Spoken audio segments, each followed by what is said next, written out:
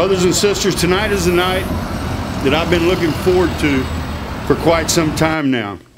There is no other place in the world that I'd rather be than right here in Boston with each and every 264 member that sacrificed. It's an honor and a privilege to be here tonight to honor and celebrate the Local Lodge 264 membership, District 15 win over the Massachusetts Bay Transit Authority. This victory has been a long, hot victory against privatization, where Governor Charlie Baker set out to privatize bus maintenance back 3 years ago. When Governor Baker got elected in 2015, he used some crazy snowstorms that we had. We used to refer to them as Snowmageddon here in Massachusetts. He used those snowstorms to try to justify why he needed to get out from under the Taxpayer Protection Act and have an exemption for 3 years.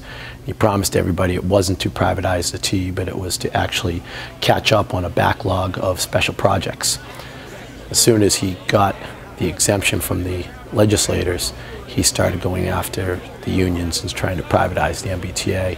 It was pretty obvious that it was an ideology battle and it had nothing to do with saving money or improving the quality of work.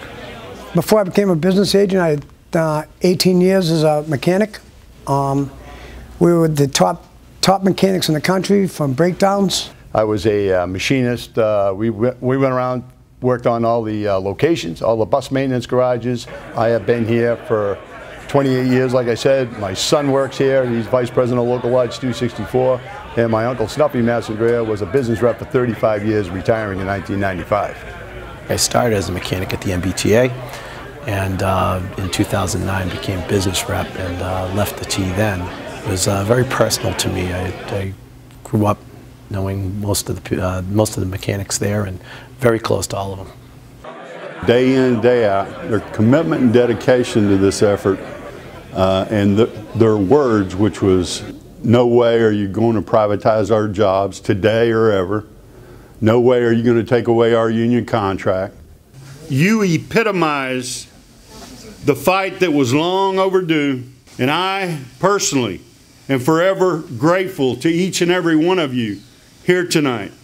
Your story is a story I tell members that I meet with all across North America. I tell them about the Local 264 membership and what is possible when you stand united in solidarity together.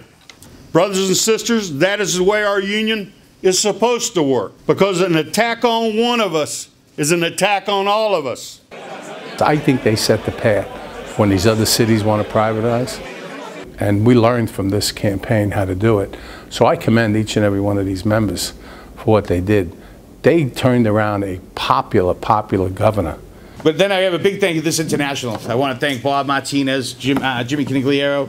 It was unbelievable what they opened up the book. They said whatever we need, they gave us. I mean, talking to the lawyers, to money, to anything that we needed, they opened it up. It was unbelievable. It was insane. And I want to thank all the members. This was the greatest solidarity fight that I've seen. A fight like this takes a lot out of people, and this is almost a 2-year battle. These members went through an awful lot. They showed up to work every day not knowing whether they were going to lose their job the next day. They stuck together. They showed the true meaning of what it meant to be a fighting machinist. We had put together a long, hard-fought strategy, and we are here tonight celebrating solidarity and unity for the membership for winning the privatization battle and protecting 406 jobs. And out of this, we've even extended our group at the MBTA by 36. We organized another privatized company. These members here really raised the bar. And I just can't be prouder to be the General Vice President of the Eastern Territory that represents these workers.